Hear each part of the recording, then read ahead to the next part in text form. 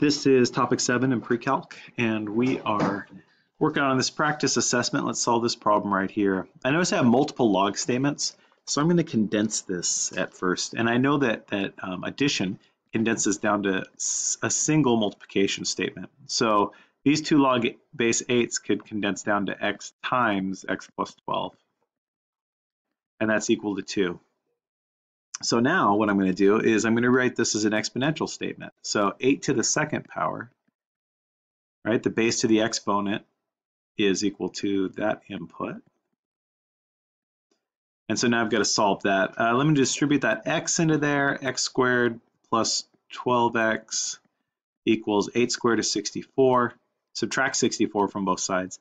X squared plus 12x minus 64 equals 0. And now I need to find some things that multiply to 64, negative 64, but add to 12. Let's see, 64 divided by 4 is 16. There it is, 16 and negative 4. So x plus 16 times x minus 4 is 0.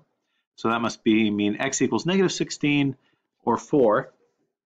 But let me plug them in. Notice if I plug the negative 16 back in, I'd be taking log of a negative number, and we just want to stick with reals. So there's my answer right there, x is 4.